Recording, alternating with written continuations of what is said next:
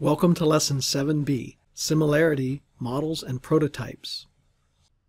In this lesson, we discuss the purposes of dimensional analysis. We'll define similarity and how we apply it between models and prototypes, and we'll do an example problem. What are the purposes of dimensional analysis? First, to help plan and carry out experiments, to obtain scaling laws. For example, we can design a larger pump based on an existing small pump and predict how it will behave, to sometimes predict trends. I say sometimes because, as we'll see, this does not always happen. For example, you might be able to predict that power is proportional to diameter cubed through this process of dimensional analysis. Now I want to talk about similarity. Let's consider a model and a prototype. A prototype is the real item. For example, an actual car or an airplane or a submarine, whereas a model is a scale item, for example, a model car, used for testing. To properly scale from model to prototype, we must have complete similarity, which we'll also call dynamic similarity. There are three criteria for similarity.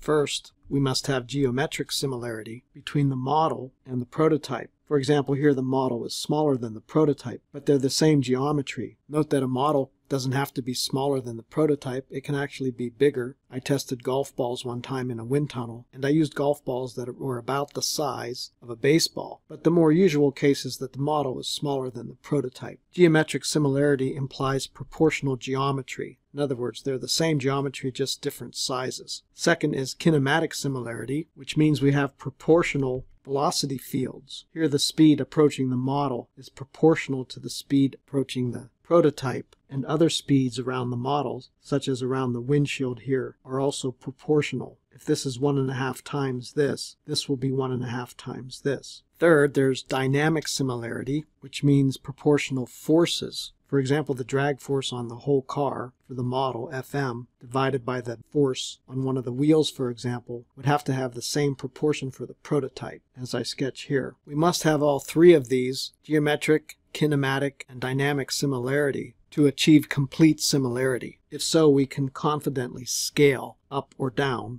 from model to prototype. In general, we'll write a functional relationship between various pi's, where we recall that pi is a non-dimensional parameter. What I mean is pi1 is a function of pi2, pi3, etc. up to pi k, where k is the number of pi's in the problem. Pi1 is always the dependent pi, while the other pi's are the independent pi's. Here's what we mean by similarity between a model and a prototype. If pi2 of the model equal pi2 of the prototype, and pi3 of the model equal pi3 of the prototype, etc. for all of the independent pi's, then we can be assured that pi1 of the model equal pi1 of the prototype. In other words, if all of the independent pi's match between model and prototype, then so does the dependent pi. Keep in mind that this is true only if all the independent pi's match, since this makes up our if-then statement. In other words, we have complete similarity. I should mention that of these three types of similarity, you can't have kinematic similarity without first having geometric similarity, and you can't have dynamic similarity without having kinematic similarity. That's why we say that dynamic similarity is complete similarity. Now let's do an example problem. Engineers need to predict the vibration frequency of electrical cables.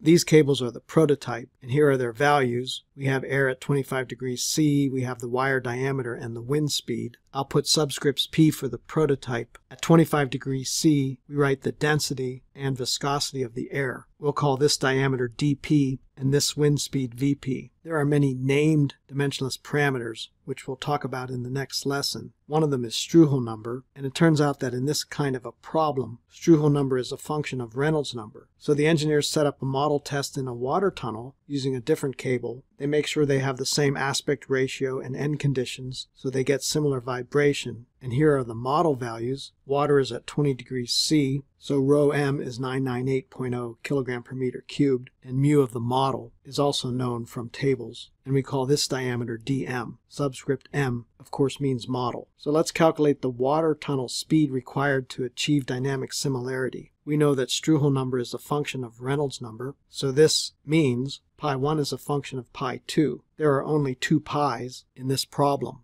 Dependent one, pi1, and an independent one, pi2. Well, as we said above with our if-then statement, if all the independent pi's match between model and prototype, here there's only one, then the dependent pi's will also match. For dynamic similarity, we set the two Reynolds numbers the same, which means the Reynolds number of the model must match the Reynolds number of the prototype. We can solve this equation for Vm. Vm equal Vp times, now here it's good to use ratios of common variables, rho p over rho m, dp over dm, and mu m over mu p. This one's different than the other two since mu is in the denominator when you do the algebra. Now we plug in our values, Vp, rho p over rho m, dp over dm, and mu m over mu p. My calculator gives 0.73875 meters per second. I comment why we wrote these as ratios. It's because you can immediately see that the dimensions all cancel numerator and denominator. We did not even have to convert diameters from centimeter to meter, as long as both are in the same units. So we need to run the water tunnel at 0.739 meters per second to achieve dynamic similarity between the model and the prototype. Part B says that when the water tunnel is run at the speed calculated in Part A, this speed, the vibration frequency of the model cable is 38.1 Hertz. We want to predict the vibration frequency of the prototype, also in Hertz. Since REM equal REP,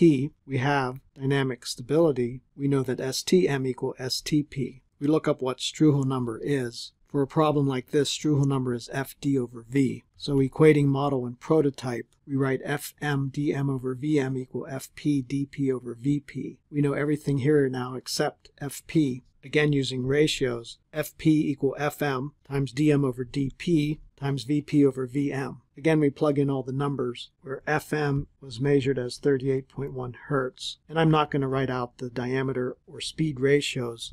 I'll just give you the final result. To 3 digits, Fp is 127 Hertz. So you see that we're able to predict the frequency of vibration of the actual cable by performing a model test, which is one of the most practical uses for dimensional analysis. By the way, you may have heard wires making tones in the wind. People say they're singing in the wind. These are called aeolian tones, and they're due to vortex shedding on these cables. Here we're able to predict the frequency. You may have noticed that we tested in water, whereas our prototype was in air. I just want to mention this briefly. As long as there is dynamic similarity between model and prototype, the fluid used for the test does not matter. Here are some examples. Here's a fighter jet being tested in a water tunnel, which enables us to use dye streaks. Here's a car being tested in a water tunnel with fluorescent dye, visualizing the turbulent wake. And here's the opposite case, a submarine model being tested in a wind tunnel. As long as there are no significant surface effects, for example ship waves on the surface of the ocean, you can use any fluid you want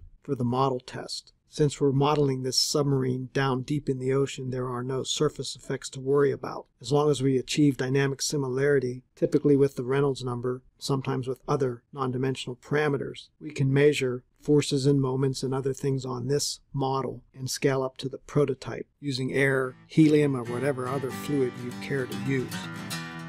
Thank you for watching this video. Please subscribe to my YouTube channel for more videos.